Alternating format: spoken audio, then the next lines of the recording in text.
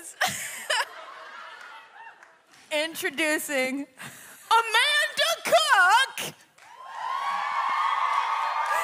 and Steffany Gretzinger.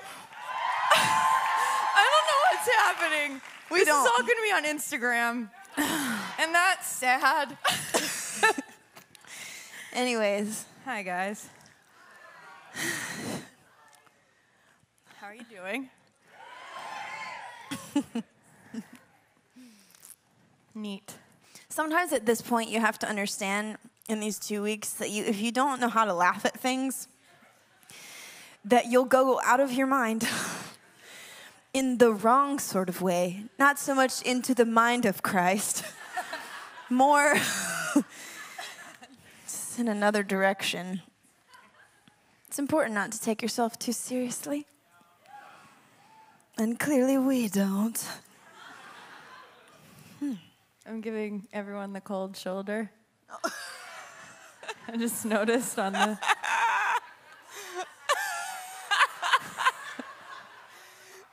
It's in these days, the cold shoulder. The shoulder. That's what all the cool kids are doing. Modest is hottest. You know what I mean? Thank you. Thank you for observing that. Yes, everything else is shrouded in black. It's true. Did you know black is actually all the colors? What? Sure, write it down. Whoa! Whoa! I'm not anti-color. I love color. I just like all of them together. Yeah. Totally. Vibrancy. And it's really just that your personality is so, explosive that you would nobody could handle it if you wore, all the colors. Yeah. Know? If you were wearing bright colors and all the patterns, it might just be overwhelming. It'd be overwhelming to all of us. Shall we pray? Yeah, let's do that. Gonna bring it in. Reel it in. Gonna bring it in. I feel like there's too much in between us in our friendship. Just gonna remove all that. Whoever holds the orb has the secret to worship leading. What heart? No, I'm kidding. It's getting weird. I'm laughing on the microphone so you feel me with you. Thank you. I'm with you. I'm so with present. you in everything always So until present. the end of the age. Forever. What? Write that down. Girl Scouts honor.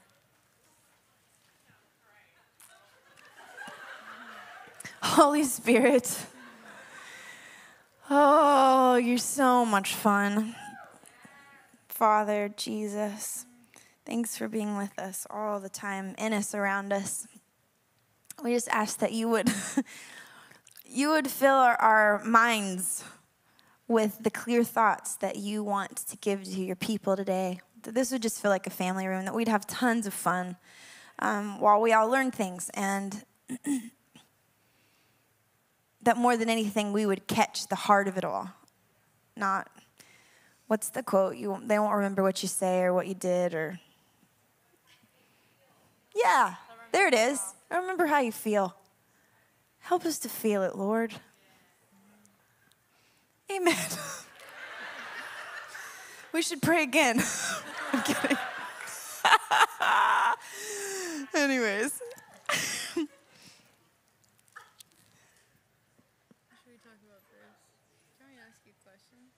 We could do that. Yeah, we can do that.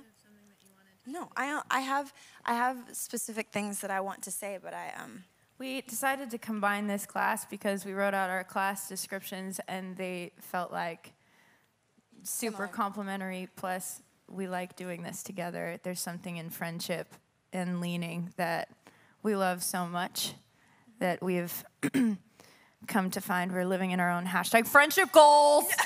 Just kidding. Who decided that? I want to know who started that hashtag. That is real. That's a thing. It's so funny.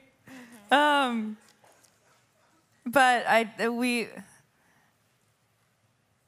we find that, I mean, there's something so sweet. People often ask us questions about leading worship together and about the sweetness and the goodness and the depth and the light, you know? And I feel like when we're talking about patience in the presence, right? And we're talking about Spirit-led worship from Spirit-led life. And those two things, we run alongside each other in those things so closely and so connected.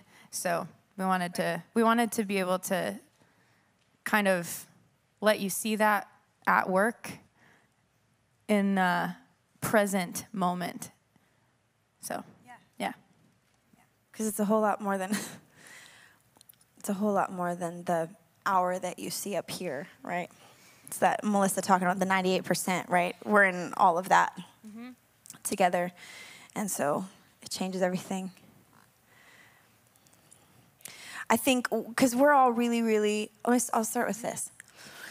We all know it'll always be true that what people don't see is the most important thing.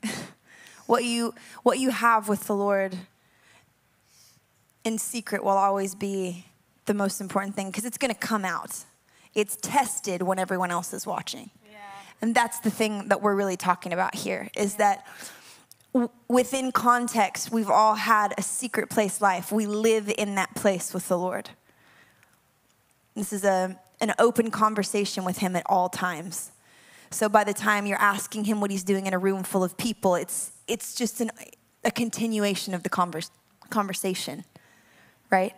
It's always an open conversation, morning and night. The fire must be kept burning on the altar day and night, night and day. Which sounds really intense, but it's a lot more simple. It's a lot more simple than we make it out to be, you know? And so that being said, context is you have your own walk with the Lord. And you have secrets with him. And you have songs for him and from him that are not intended for anyone else. This is for those of us who are stewarding that in secret. We have that understanding, right? So when we come into a corporate setting, the waiting is natural. It feels very natural to be still and to wait. Even though we know the pressure that we feel from a room or from someone else, right? Like, we can come in with confidence because we know what we've built with him in secret. So that's the context for everything that we're going to say. Do you want to say anything else about that? Or should I?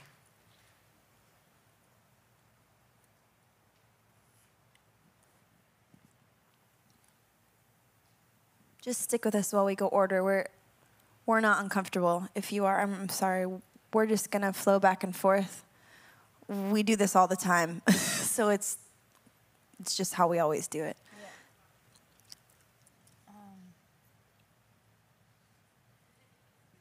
I think one thing, if I can, I feel like I'm returning to practical things often, and I spend a lot of time in ethereal, like, wonderings and imagination station. What am I saying? I love imagining things. I love, picturing, visualizing, setting a vision in place. But to me, I think I'm finding when I wrote this class description out, and I was talking about like a spirit-led life, to me, friendship with the Spirit, friendship with my own spirit, friendship like in person. To me, that's the foundation of this class, is to learn how to walk in step. Right. And Paul Young, who wrote The Shack, he has this quote where he talks about how a healthy family moves at the pace of its slowest member. And if I think about that, I'm like, ooh, how many times have I dialed myself back to like engage and embrace and create space for, for my childlike self. Like, friendship with the Spirit looks like communion with the Holy Spirit in daily practice, and in getting to know the friendship of receiving God as a friend, receiving God as not just a father, not just a savior, which, just sounds funny in front of those words. Because, it's all-encompassing. Please understand, foundation of that is that it's all-encompassing. But for me, I didn't grow up knowing the Spirit of God as like a deep friend that walked in step with me. like, I'm slow. I don't know how to tell you this. I take a long time to move, to make any decision, to think anything through. I mean, almost infuriatingly so. Like, I'll go to a coffee shop and be like, no, you go ahead. I still don't know what I want. I'm that person. I'm that person. And then, I get there and I'm like, oh. I've often, is this okay? This is great. Okay. Yeah, setting it up a little bit. I think friendship in step with the Holy Spirit because we love to use the language of like, Spirit-led worship, Spirit-filled life, Spirit-led, Spirit-filled. What does it mean? To me, it looked like Holy Spirit coming in to my pace of transformation because he understands my pace of transformation and actually meeting me in the pace of it. And it doesn't feel, here's the thing about a deep friend, it doesn't feel like he's dumbing himself down for me. It doesn't feel like he's making something less or he's not even frustrated with the pace of transformation. I get frustrated with the pace of my own transformation. Like, why don't I have this down already? Why don't I have this mastered? I'm only 33. Oh my gosh. But I think about the Holy Spirit as a friend. It's a new thing for me, actually. Just this morning. Oh, this is okay. I share just this morning. You might want to share part of the dream or whatever. But the gist of it was that Steph had a dream. I'm not gonna. Yeah. Do you want to share the dream? It was so powerful, and it has to do with all of this. I had this dream the other night. This is this week, guys. It's like the night before last. Which is part of yesterday why I'm like standing in front of everyone like, what do words mean? What does Bible say? Really, legitimately. It's just like, no, this is where I am today. And you can feel that I'm here. You just don't know what I'm saying. Neither do I. And that's okay. I mean, there are days like that. I think I'd had a dream the night before that I was trying to get some vacation. Like I needed some rest. And I went to the beach. I was in a beach house, which is like my favorite thing. That's how I grew up. Getting away is like to stare at the ocean. I don't even need to be in it. I just need to watch the water move. Watch the water move. Move. Sorry. And so then I'm watching the water. I'm sorry, I immediately go into some sort of dramatic character. Just have my whole life. And then I'm about to have crab. I'm going to eat this lobster. Different than crab. It was a lobster. I'm about to eat a lobster, and I realize that it's alive, and I'm like, no. So I start beating the crap out of this lobster. Like with my fist, I'm socking the lobster. I didn't have one of those cracker jacker, thing. Those nutcracker jams for it. I just sock it. So, and then all of a sudden, while I'm beating it, I realize it's turned into a kitten. Super disturbing, I know. That was my reaction, minus the laughter. I was terrified. And I'm like, oh my goodness, all this time I thought it was a hard shell and it's a baby kitten. And I am beating it and I am okay. I was about to devour the poor kitten. And I'm freaking out in the dream and I'm like, okay. And the cat gets up and runs off and I'm like, no, but you're dying. Now I have to fully kill you because you don't know, you know what I'm saying? Like you run over a cat and you're like, now I have to shoot you. And it's the worst moment. It's like so traumatic, right? Especially if you grew up on a farm, you're like. That is my childhood in a nutshell. That's your childhood. All my cats died tragically. I'll come back to that later. So the rest of this dream, I know it's super funny, but it was like, it like bothered me for all day, the whole next day. And I'm like, this means something. And I'm mad that it does. I'm mad that the lobster kitten story means something, you know, like I'm mad that this dream means something. So, I start chasing this kitten around. It's like kind of, you know, squirrely at this point, but it thinks it's fine. Squirrely? Right. Now the kitten's a squirrel. Just kidding. It's not. It's not. Stay with me. It's like running around and I'm trying to like slow it down to take care of it or kill it. I'm not sure what it needs. I'm just trying to check on it now because I realize I've been hurting it. So I'm chasing it, and next thing I know, this thing runs up the rocks that are on the beach, runs up the rocks and dives into the ocean, and I start screaming, no! Like I was supposed to save this cat. I heard it, now I'm supposed to save it. And I just sit on the rocks like sobbing. And my sweet prophet mama, she goes, hey, what do you think that means? And I'm like, pizza. No, I know it means something, and I'm really upset about that. And I'm too, right, with your own dreams, it's, you just, So she said to me, I think it's you. I think you're the kitten. I think you're the kitten. And I think that you're still being too hard on yourself in general. And she said, I think it's really special that the kitten jumped into the water. That's where we all go to die and live again. And I'm like, cool, thank you. In Jesus' name, amen. But that was the dream, and it was actually really powerful. And so this morning.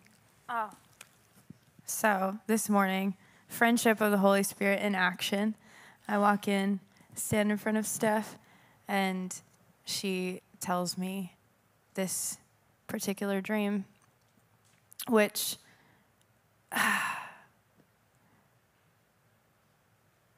felt and feels continually like the Holy Spirit. I hate even using a pronoun.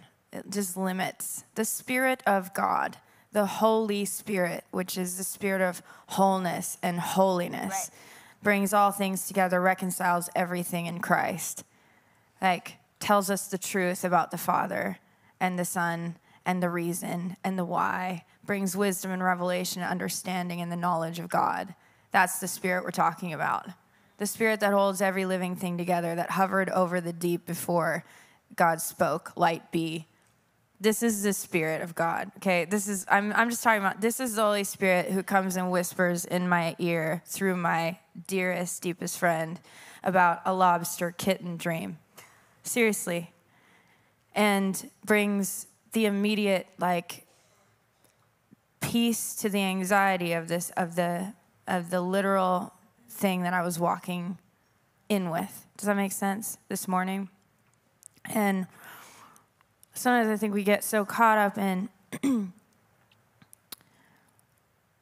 pushing ourselves, trying to force not force ourselves. I love pushing ourselves. It's a gentle push, of a father saying, like, you can do this, like a coach, we can do this. Sometimes it's like my first swimming lesson where I refused to get in the water, and my dad came out of the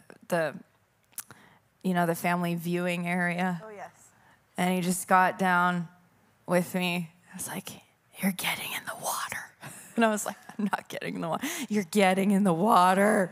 And it was like this gentle but very, fear of God push into the water. And I love the water ever since. Sometimes fathers just know that, well, when it's time.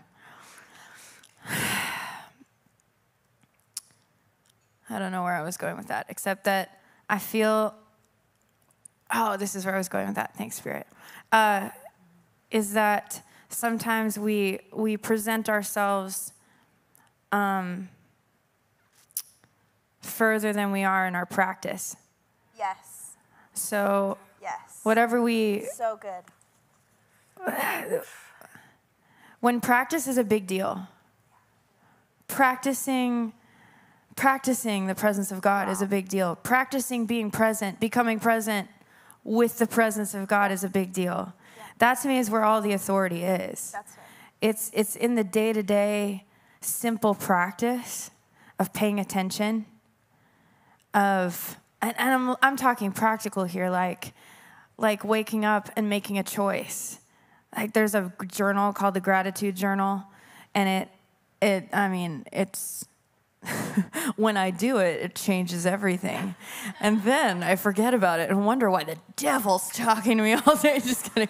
No, but this is why practice is so important. When I actually practice this, It's like my whole life is an experiment. I love how we look at the Israelites and we're like, hindsight 2020, how could you forget that God was faithful? And I'm like, yeah, exactly. I'm like, no, like it's our finite brains have a real hard time being interrupted in the story that we tell ourselves. And by the time we're 12, we've already decided what we think about God, people, ourselves, through nurture and nature.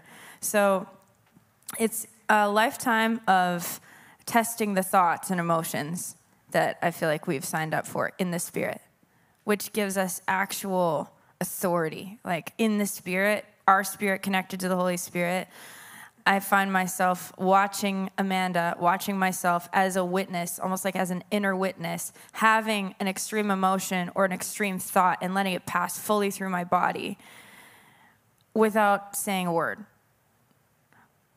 But it's like I'm sitting with the Father, Son. I'm sitting with the Spirit of revelation. I'm sitting with the Holy Spirit.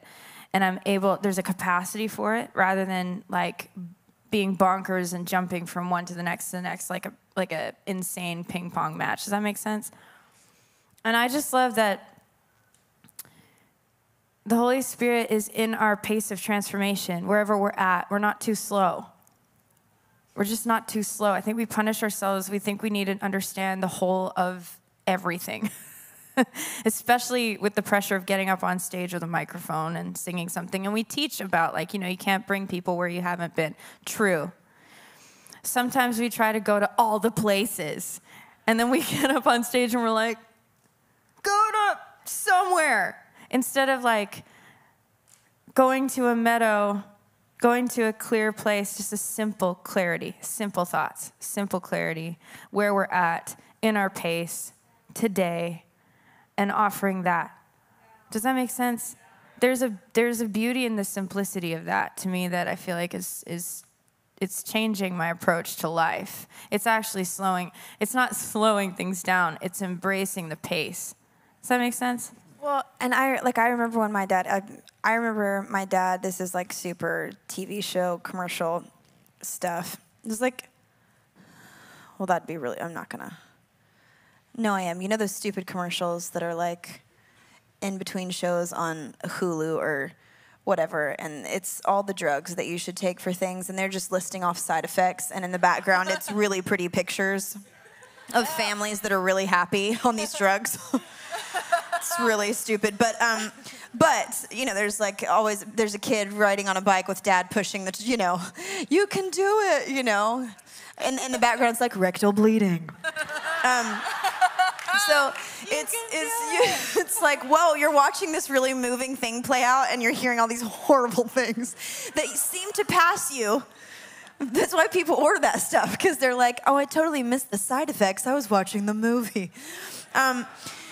All that to say, I remember when my dad was teaching me to ride a bike, and it was scary at first. So a good father who met me in my pace, like I was freaked out, right? But he met me there. He started slow, and because he did, it built trust, and I like went fast, a lot faster than I thought I would. Because he was running alongside with me, and because he was there, once I built confidence looking at his face, because he was so close, I knew he would not just shove me out there and then, pedal, keep pedaling, look out for the bush. You know what I mean? Like, he stayed with me and ran with me. It was in my face while I pedaled, while I got confidence. And then I said, okay, let go, right? Yeah. But I feel like that's just what you're saying. That's what I'm saying. Like, we actually gain momentum by letting this happen, the thing you're talking about. Like, he comes into our moment not being in a hurry. And like a father does, builds trust with us, even though he didn't have to. He's completely trustworthy, but he builds it with us because he's kind. Mm-hmm. I don't know, I was just thinking about that while you were saying it. That. Yeah. And honestly, like to walk this way, to live this way, I mean, it takes patience, and we get so frustrated with ourselves, but patience is a fruit of the Spirit. You only bear fruit when you take time to be with the one who is all of those things. Mm-hmm. There's not a fast track to this. Mm-hmm. There's not a what? There's not a fat track. There's not a fast track to like all of a sudden one day I hear the voice of the Lord and it's super clear all the time. Like, oh, I used to just get it every now and then. Like it's like what Bill was talking about today. If we are measuring ourselves, if we're studying, if we're being with the Lord, if we're doing that, like I know the word says study to show yourself approved. That is true, but I think it's to the Lord first. This is not like I'm studying so that when I get up in front of all these people, I have something to say, or I can, I know what he wants to do in this setting. Like it should all be overflow. It's like and I know we're all talking about a lot of the same things over and over again. Why? Because we're becoming a healthier family and we kind of all have the same message with a little bit of different language. Because it's what we're becoming. We're actually becoming these things and we're like, oh, yeah, because I got this from you. Like, we're all learning from each other now. So you're going to hear the messages bleed over a lot because it's what we want to be about. It's who we're looking to become. Like, a lot of my language comes from these people pouring into my life, and now I'm taking it and increasing what I've been given for free. Yeah. And I'm bringing my own history with God. Like I've walked with God for most of my life, and I'm pulling that in. I'm not discrediting everything that was before, but I am saying so much of who I am now is because of who you are. It's because of who you are. It's because of the people that I allow to influence me, that I allow to go deep into my mind and my spirit and actually influence the way that I think, the way that I see. And I know I said it before, but I think we're so anxious to become the thing that we're like, I know I'm born to be this, but you're being that.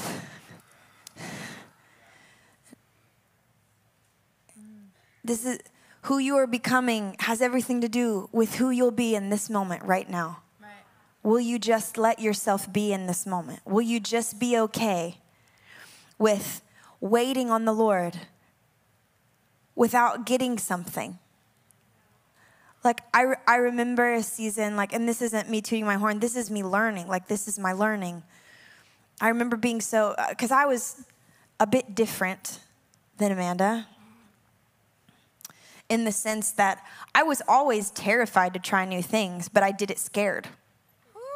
It's one of my greatest strengths to look fear in the face and run at it with a sword. I will do it. And not every time, but what I'm saying, that it's also the thing that's had to like majorly mature in me. To just go, okay, hey, I'm not looking for you to work harder. I know you can work. I know that you will do this for me, but will you just be here with me? And so when I learned that lesson, like running into a wall, you know what I mean? Like run into a brick wall.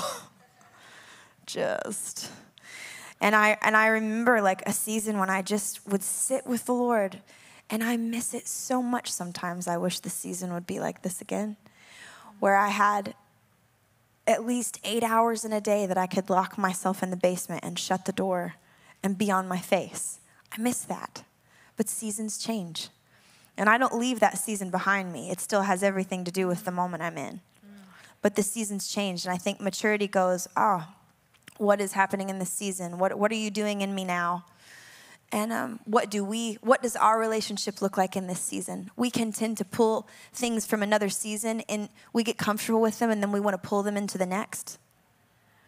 And it distorts our hearing. It distorts our seeing. It distorts our ability to lead people in a moment. Because we're always we got comfortable in the last season. We got comfortable getting really good at the thing we were good at there.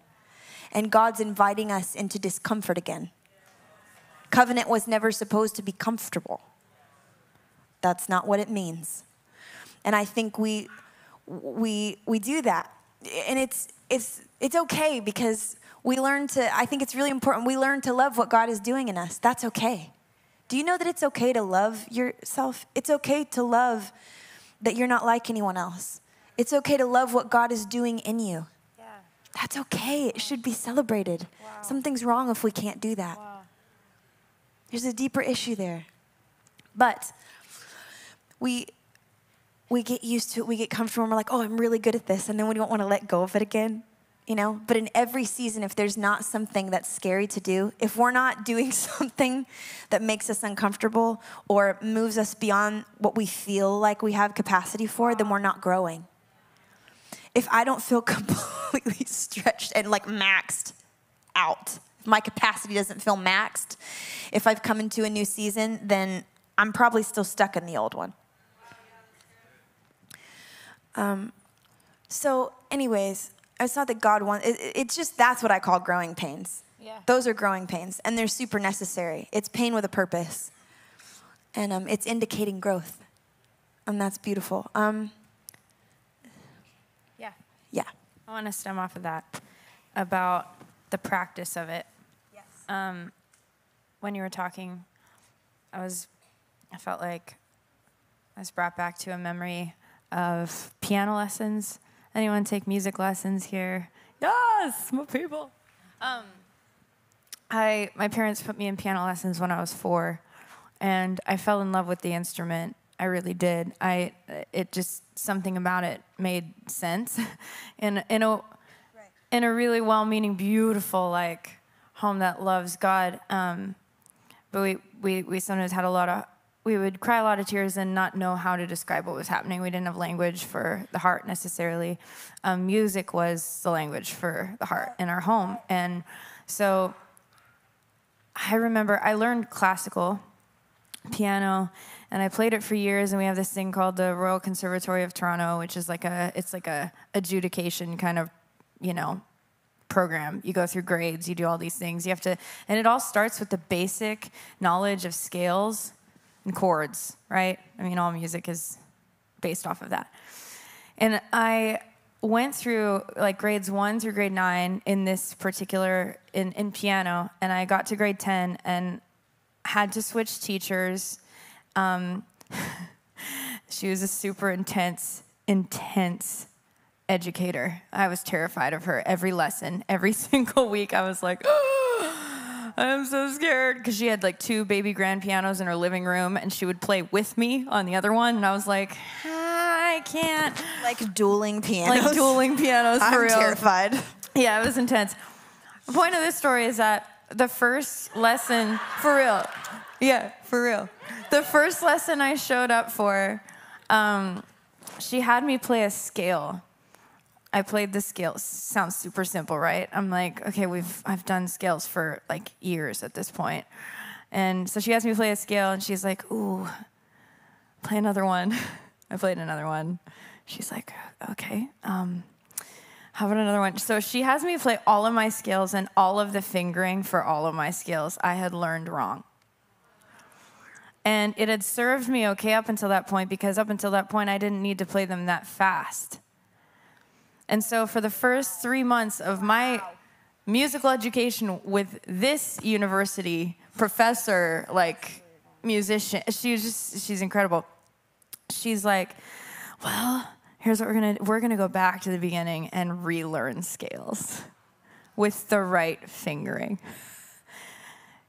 Because in the test that I had coming up, they had 3 sections to the test. One was specifically, I'm going back to the memory of it. One of them was specifically scales, and if I don't pass the scales test, I can't actually play the repertoire that I want to for the next, the deeper thing. We talk about wanting to go deep, take me deeper than my feet could ever, right? We all sing the songs.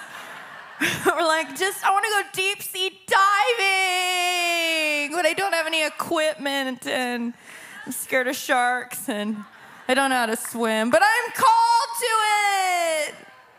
Yes, Lord, take me to the depths. I'm drowning. You know what I mean?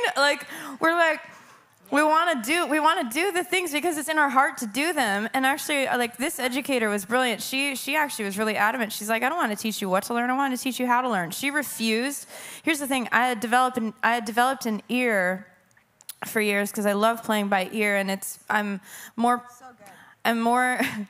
prone to that than sight reading or playing off of scores. It took me a long, long time to learn anything off a score. And She refused to let me listen to it. She was like, I want to teach you how to learn this, how to figure it out, how to deep dive, how to search it out, and inspire. She found a way to inspire the most mundane things for me. But those 3 months were, I will say, hell. I do believe in hell. It exists.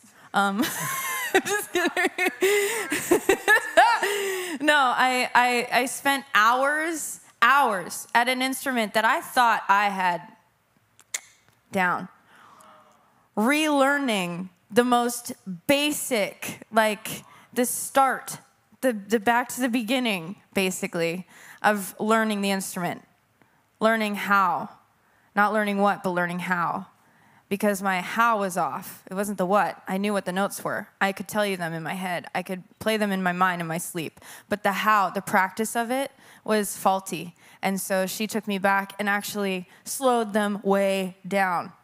Like, she had me practice them so slow, guys. My brain would take just a break. I had to constantly reel myself in to remind myself I was playing a scale. It was horrible. Anyways, all that to say, I think sometimes, like, within our practice, because this taught me, I'm getting somewhere with this. Within our practice, like, our level of practice actually determines where we can go in the wild, wide, open expanse, the final frontier of God. And there's a practice to walking in step with the Spirit that often goes unnoticed. There's a quote by Agnes DeMille that says, "No trumpets sound when important decisions of our life are made. Destiny is made known silently." Come on. Okay. History to me is built on small, simple steps. There's something about practice that sets us up for life. This is about life in the Spirit, and worship leading is an extension of that. It's like the 0.001% of it, when all of a sudden all the eyes are on you and you get to direct the energy or conduct it. I love to think about it as conducting, just like when I was a kid, that was one of my dreams. It was that or be a cashier at Walmart. Or both. There's still time. But to be a conductor, I was like, ooh, like to feel the presence of so many moving pieces with a tiny little stick in your hand, just waving it around. It just was like, I can't imagine something more. Sometimes I imagine myself like that. But I wonder about, I'm digressing. What I'm trying to say is that, to me, the practice, when we think we're going backwards, it's actually to set us up. It's to slow things down in order for us to be able to examine the wild frontier. Does that make sense? There are certain things, even theologically, that I feel like the Lord has hemmed me in practice, brought me in. Like, it's like slowing down the scales, so that I actually have navigational tools when diving into the deeper existential questions of life, or, asking the big questions. He doesn't want us to, mystery is not meant to be confusion. It's not meant to be confusing. The mystery of God is not confusing. There's, like, our spiritual guide is the Holy Spirit.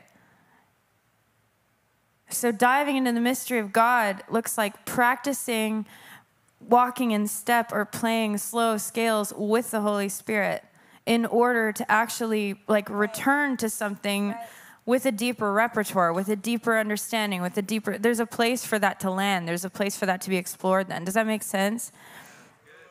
Like, and we feel that with music. We feel that with music when we're diligent about our practice in music, because we're leading people in a musical way, right? Some of us.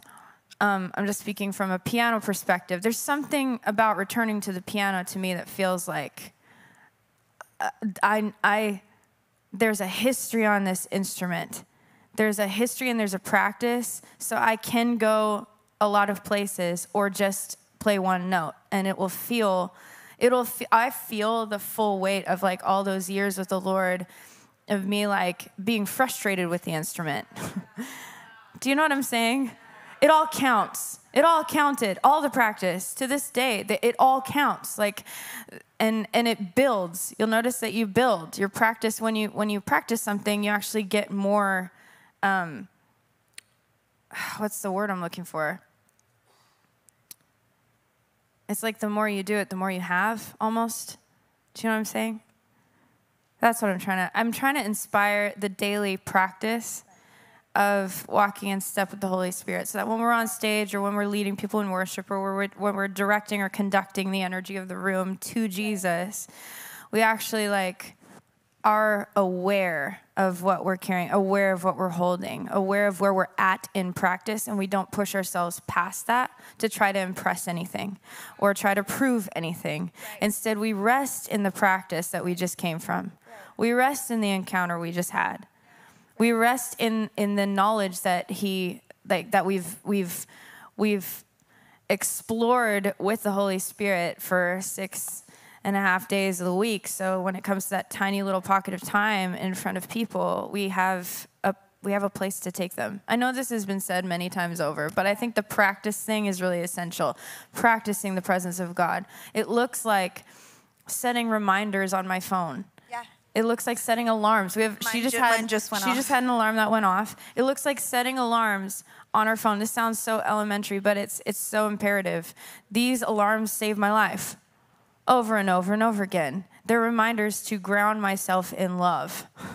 They're reminders to remember that I am the beloved. They're reminders to pray. They're reminders to go, hey, Jesus, help.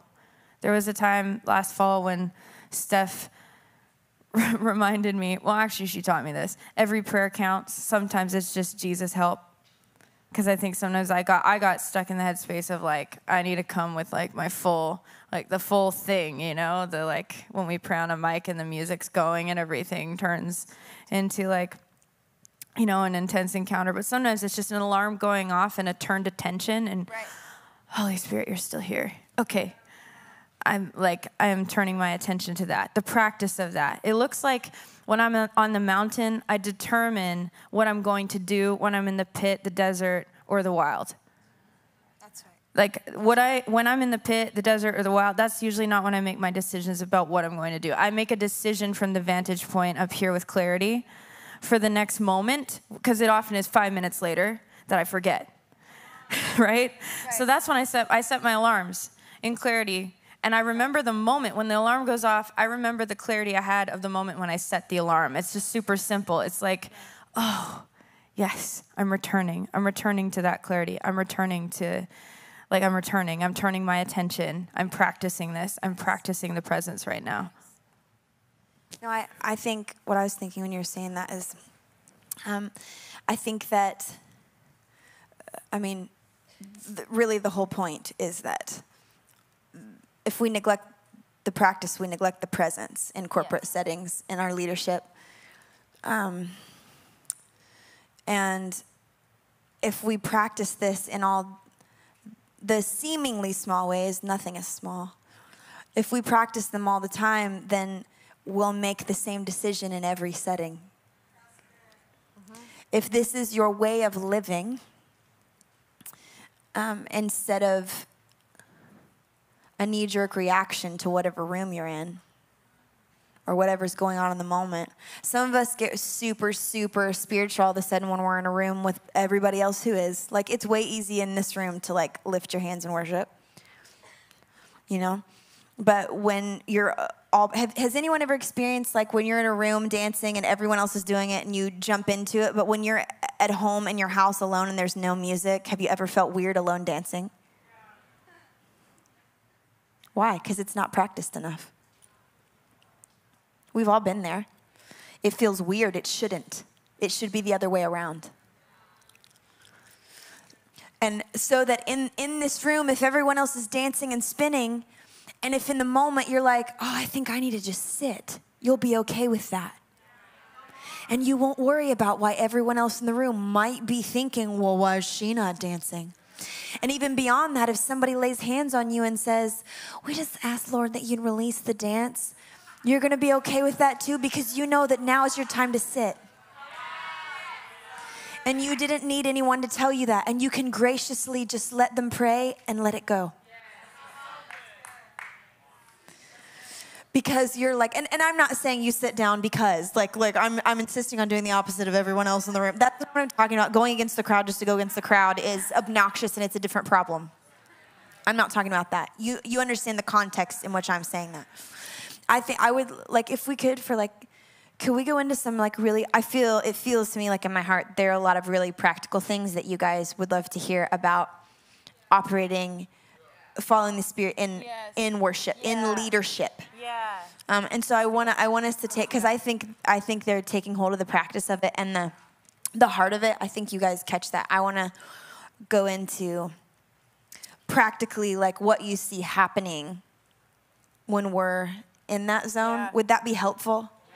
You're like, yes, I've been waiting. That's all right. You needed to hear the first part too.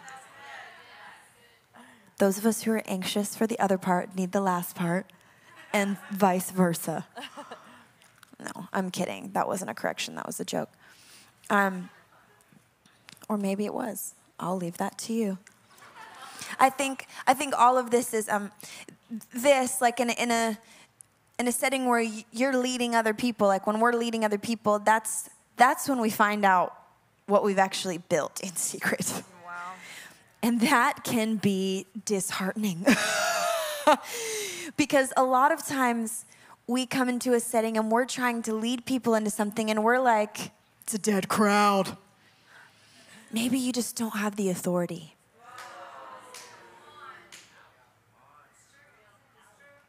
Been there. And in the moment, it's easy to go, man, it was just rough in that room, I'll tell you what. Like a spirit, there's like a spirit. Yeah, like the principality. Just like, man, it's the region. It's the region. Shake the dust off. Leave your piece, let's get out of here. You know, whatever it is, you know, it's easy to get frustrated with people not moving forward, like in our churches or our communities, like, oh, they're just not really open to this, or, oh, I feel like I can't get them to come with me. Well, you can only do what you can do. And it may be worth looking into that you just may not have the authority to lead them where you're wanting them to go. And there shouldn't be any shame attached to that. It just means, okay, more practice. Daddy Chris Valentin says all the time, when I went to school of ministry, it was one of the things that has stayed with me. It's been almost 10 years since I came to go to school of ministry in Reading.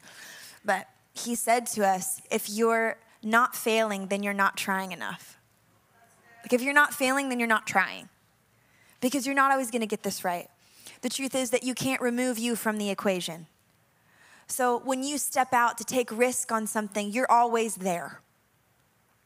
Like, a lot of us like to think that it often happens, like the Spirit of God takes over our bodies and the unction he gives us is like only the Spirit. And Bill would say it wasn't that good.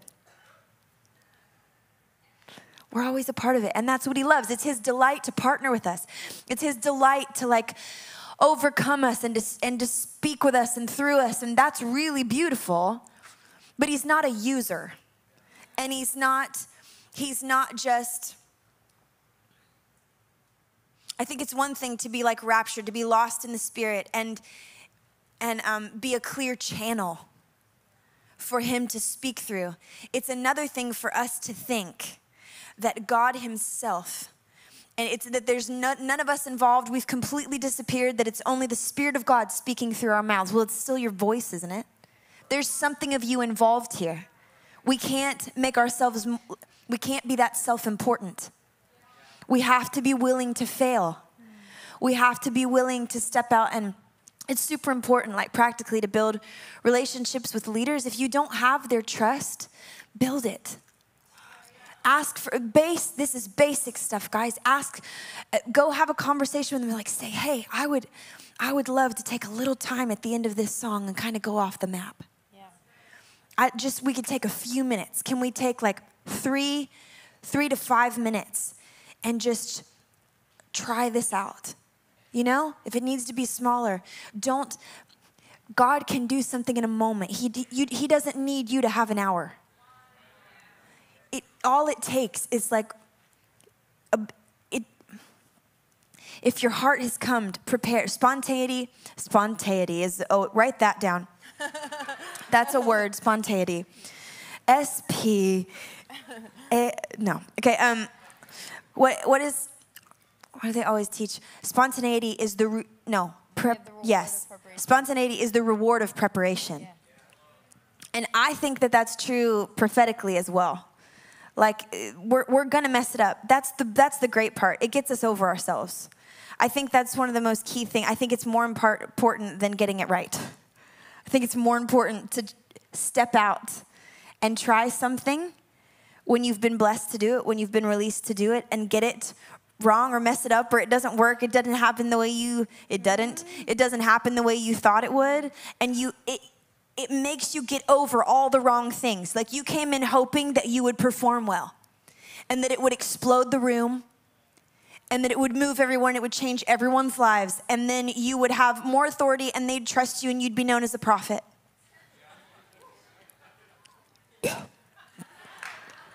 But it's real. I think we've all been there. We've all wanted to show ourselves approved. We've all wanted to be like, no, I really want to be before the Lord. I want to hear you so clearly that it changes a whole room. There's nothing wrong with that. But the practice has to come first, and you have to be willing to look like a total idiot. Like, to dance, it doesn't mean you need to take classes first. Like, you just do it. You need to dance at home when no one's watching, without the music. When something's not moving you, you decide to do it. So that when you get up here, it's just the decision you make. It's just natural.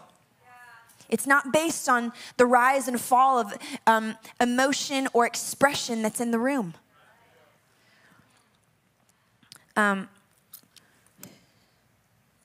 want to add to that recently I felt the Lord. I was being given advice that I really needed one morning, and I found myself thinking thoughts like, well, it's just shallow. It just feels like shallow advice. And I felt the Lord come in and say, what's wrong with shallow? And I was like, well, it's just shallow. Like, it's not deep. I'm having this conversation with God. I'm having like an argument over like what's more important. Like, well, duh, isn't deep where we all want to go? And like the point is to get deep.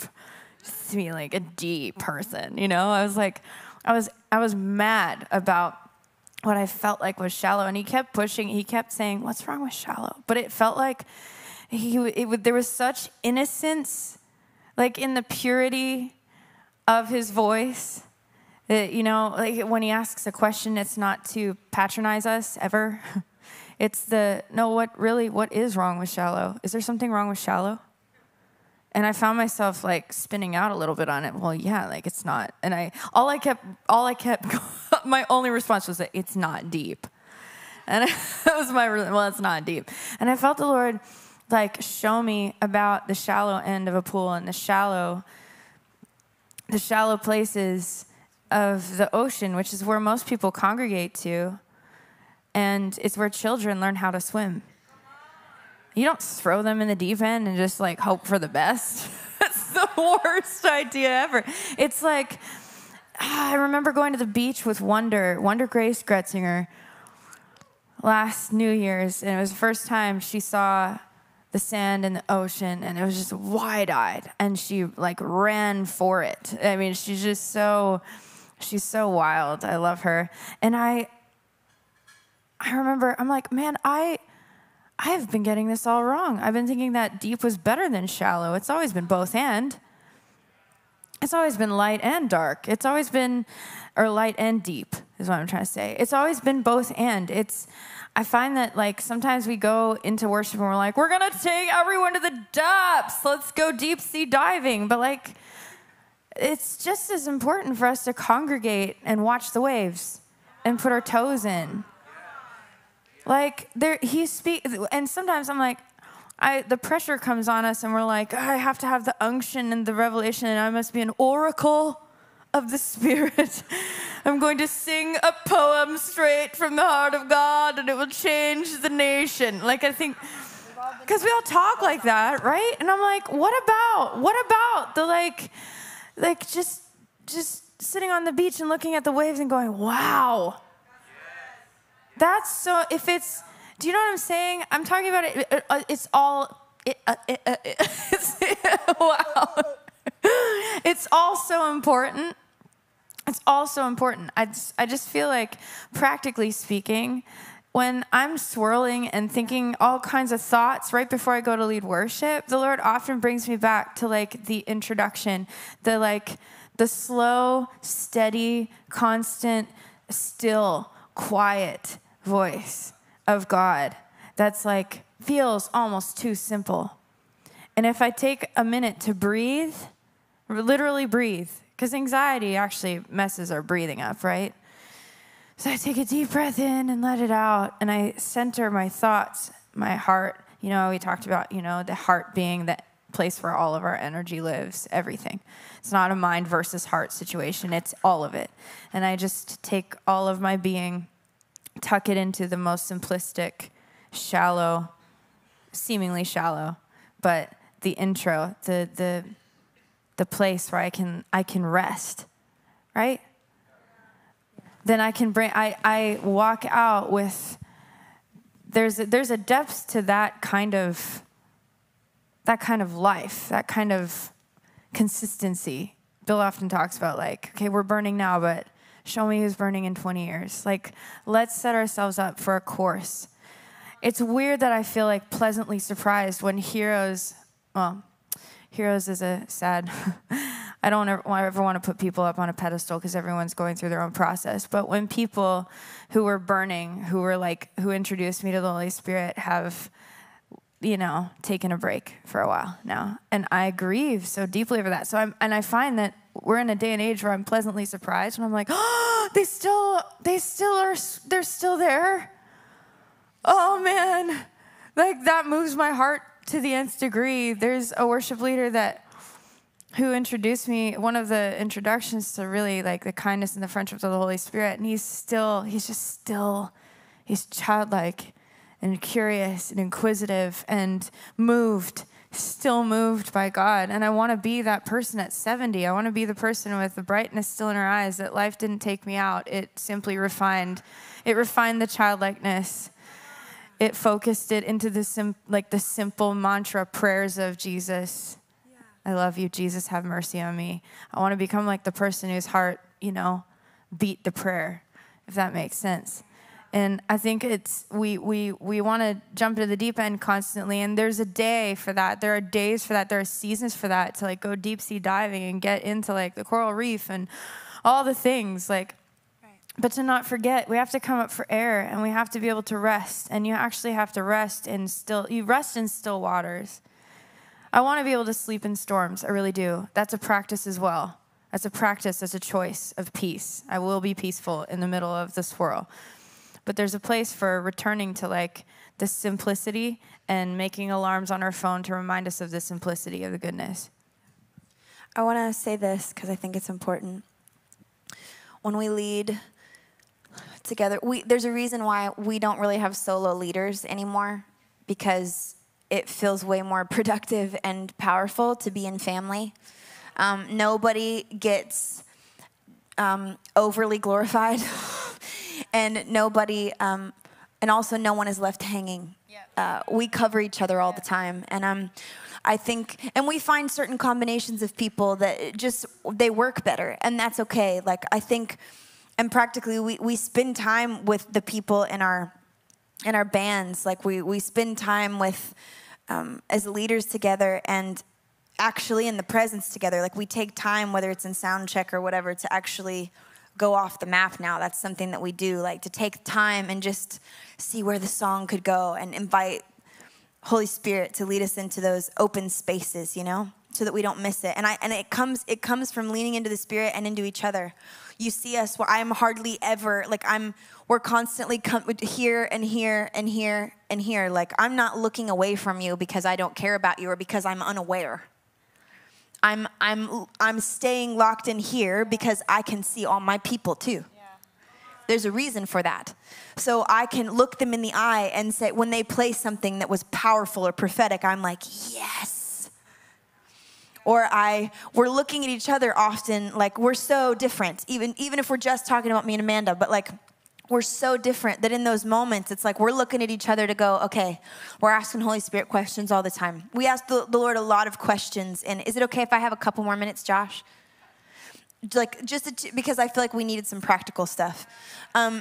Really simply asking Holy Spirit ahead of time for vision, but then sometimes in the moment it changes, and you're going to pick up on things that are happening in the room. You're going to pick up on things that are happening in your people on stage. You might pick up on things that are stuff might come up in you, and you have to be able to sort.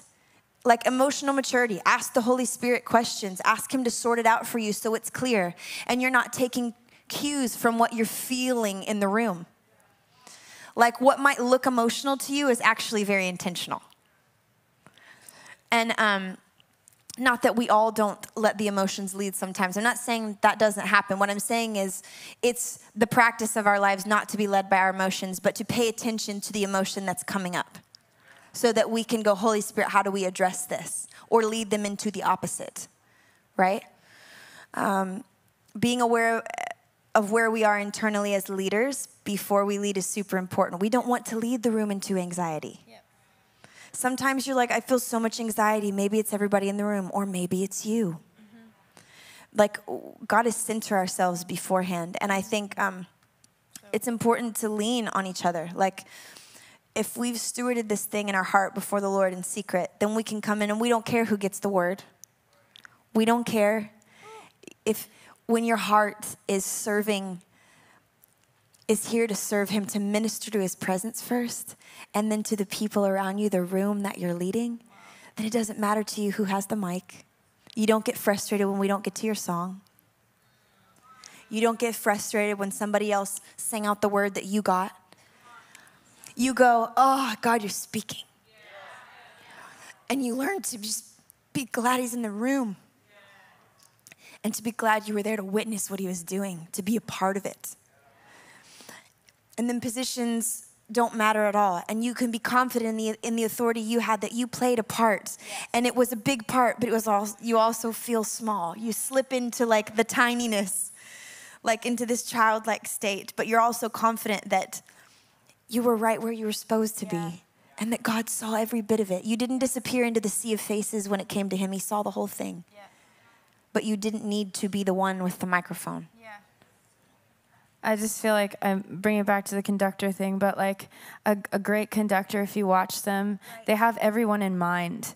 Yeah. But I love watching the cymbal guy because you know, they're like, he's waiting till the end of the song. Literally, usually, he has like one, he just holding, and we're holding, and we're holding.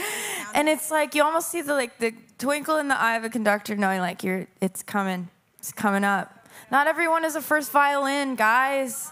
And it's important. It's so important. Like, I love watching someone who actually knows I am meant for this moment. And when this moment comes around, I'm going to play this the best that I can. Yeah. And there's something about handing off to each other. Like, that moment on Friday would not have happened without family. Like, it's like Steph came up, started dancing. I watched the whole thing. I was so moved by it. And yet we're in the middle of it. And I watched it back. And I watched this moment happen where Steph flies in, starts dancing, and then we hand off the mic. She talks about dancing, and then our drummer, Joe, initiates this moment because there's a family atmosphere that's actually changing all of us right now, presently, guys. I mean, you're watching it and like happen in real time.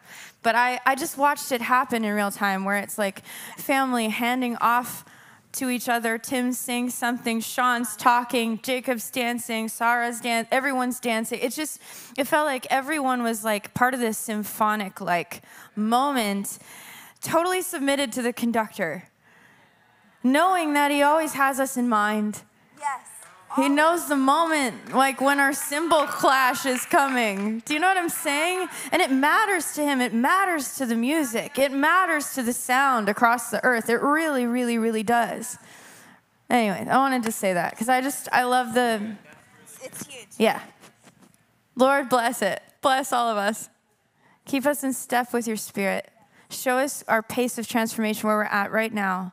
Help us celebrate that in this moment. This present moment. We just release the anxiety of psychological time, of living in yesterday or the future. And we embrace you, Holy Spirit, the present presence of God right now. Lead us into the places you want us to go, into the depths, into the rest, into the watching of the waves. In Jesus' name, amen.